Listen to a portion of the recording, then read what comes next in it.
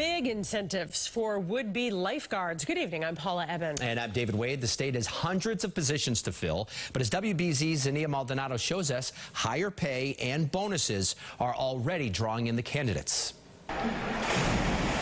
Training to save lives. Take control of the arms forever. That's what these teens are doing today so they can be out patrolling the beaches this summer. I feel like I'm part of the solution and I'm helping people, keeping the pool safe.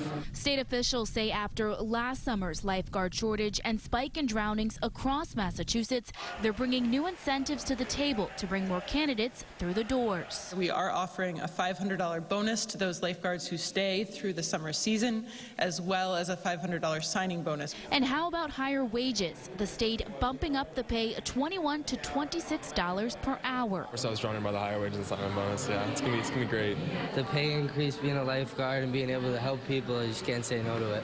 The Somerville YMCA, just one of dozens of state partners that provide lifeguard training before they make their way to the state beaches and pools. My dad got me to be a lifeguard and my aunt.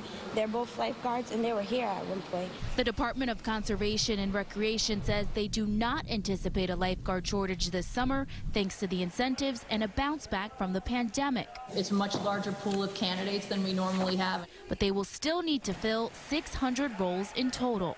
If you're looking for a great way to make money and meet great people and friends, come to be a lifeguard.